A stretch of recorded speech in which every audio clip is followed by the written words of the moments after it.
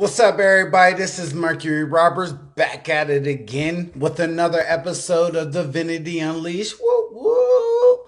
And I just thank you for your support, everybody. I got 50 plus subscribers. Please subscribe if you haven't already. Like, comment, share. I appreciate the love. Today is Monday, the 1st. May 1st. We made it through April. It was a pretty rough month for everybody. But we made it through April. It's May 1st right now. This is actually my second recording. I don't know. I ain't like the first one. But so I already had picked out the daily card. So the daily card for today's daily inspiration is the Four of Pentacles. Okay, so if you notice, this is a 4 card. Okay, so 4 cards are about manifestation. 4 is the number of manifestation or building upon ideas, embarking.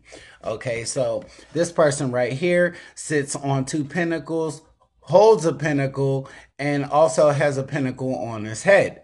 Okay, so basically this is, and if you see, he has a crown on his head, so he has mental. If you checked out my tarot videos, the crown stands for mental capacity. It stands for having the ability to manifest, okay, ideas, and being the king of oneself.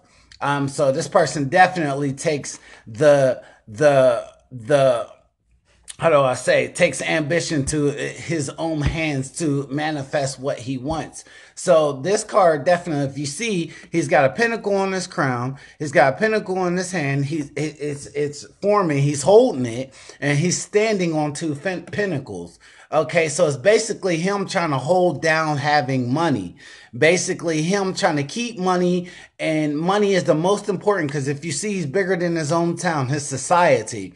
So money is the most important thing on his mind right now, and he doesn't see anything else but what he is trying to hold on to. It's almost like that it's almost like those pack rats kind of thing, but this one, he is more about money, and he could be about anything. It could be about anything materialistic that you try to hold on to that you can't notice or look past, because you're it's almost like you're missing the bigger picture. And the bigger picture is not what money is, it's what money can do for you. Some people fall in love with making money, and they're like, oh, well, money will make my life better. But they miss out on the society. They missed out on the people around them that they could be working with, or they could be doing things with. You know what I mean? Money is not more important than love. And with this card, it says, what are you possessing in your life and holding on to in your life that you need to let go, or be able to reinvest again? Like if you got a certain amount of money and you're like, I'm going to hold on to this money. Well, it has a form of, this card has a form of anxiety to it, because it's like, I'm afraid to lose what I've built upon. I'm afraid to lose what I've worked so hard for. You know what I mean? And sometimes we can get like that, but that could be a bad thing, because it's like, when you stay where you're at, you can't grow to the next level. You miss the next level of growth because you're holding on to what you've already manifested and are afraid to embark on anything new, or to reinvest whatever money that you have that you could be reinvesting for your life. You could be, just take a chance, take a step. It's not all that there is. This is not the only step to take. So watch what you're possessing.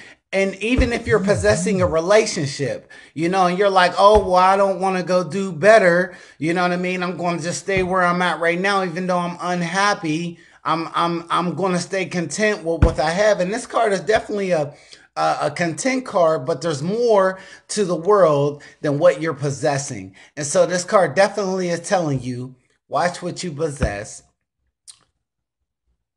reinvest, don't be stagnant. Blessings to you, love and light, Divinity Unleashed.